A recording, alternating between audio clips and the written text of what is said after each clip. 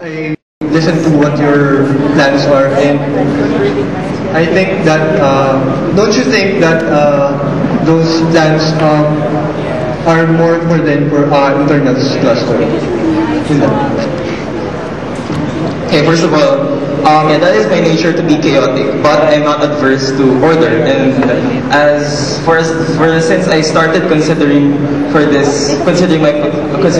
this position, I have been training myself to be more organized. I bought a planner, and as with most skills, it can be learned. And alam ko, being the way I am right now, mahirapan ako. But in the coming months, if ever na I'll push through this. If ever manalo ako, I can learn. I can be an organized person and start it out.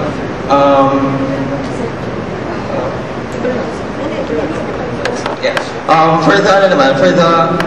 For my platform being the job of the internal cluster. I think hindi kasi ang main thrust ko naman kasi is to give our members a reason to access the information given to them. Kasi no, you can't force information down their throats. Kasi with what we've seen, hindi talaga gumagana yung exhausting all efforts. For one thing na binubus mo na yung email, YM, multiply, text, lurk, lahat na harap-harapan sabihan, it's still ineffective eh. My alternative for that is similar to advertising. To get people to know, kailangan mo mag-promote. And we need to promote the org to its own members.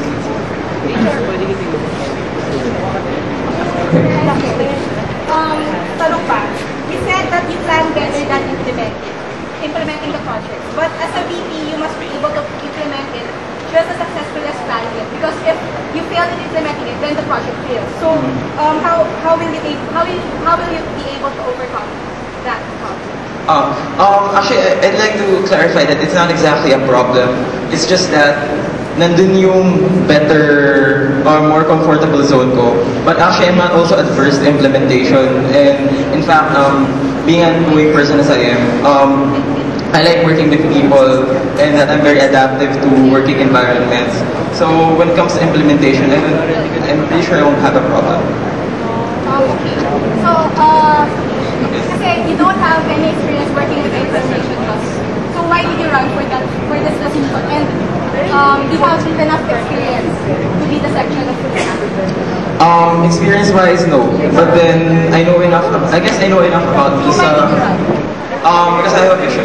Since my choices were either internals or information. Since ang gusto ko talaga is why did you run for internals? Kasi based from your platforms, kasi this is more gearing towards members with internals. So why did you run for internals? Kasi this is parang mas na solidify ko yung plans ko for information cluster and what I want for MISA to have.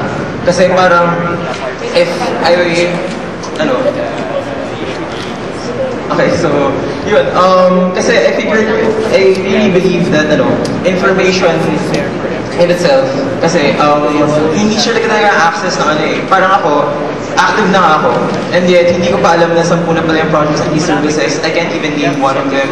So parang, I guess yun yung gusto kong i-address, yun yung nagkaroon ako ng vision for that, and meron na akong solid na gawang platform. And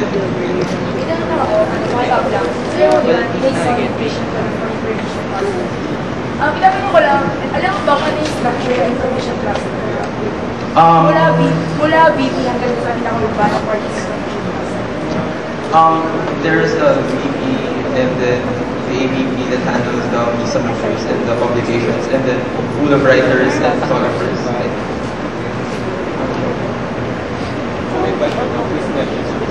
Can you elaborate on your roles and responsibilities of the Secretary General? It is to handle all the important documents of MISA and handle all the administrative matters given by the President, and to safeguard the information and ensure that it's properly disseminated amongst the workforce. Documents. For example, occurrences in meetings, administrative decisions. For example, yung regular meetings nyo with Beta and also more trivial stuff like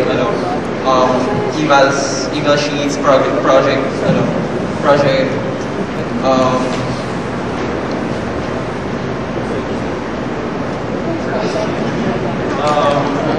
The reports for each project.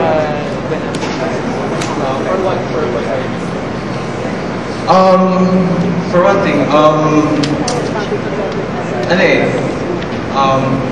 for example, for projects, since we can better, for project director na natabi yung documents na kailangan niya, mas maiintindihan niya kung ano nangyari during his application of his project. And for also administrative matters, practical reasons, like, syempre, since kailangan mo siyang i-manage, kailangan siyang ma-store, kailangan accessible siya, kailangan siyang, pwede siyang i-review, pwede siyang, it has to be available since it's a resource eh. So parang gagamitin ng organization natin. Are you prepared to become president in just in case, I don't think it'll be my choice if ever I run and then I become, if ever at instance na maging president ako. But I am prepared to step up with that. So, in answering your question, I guess yes.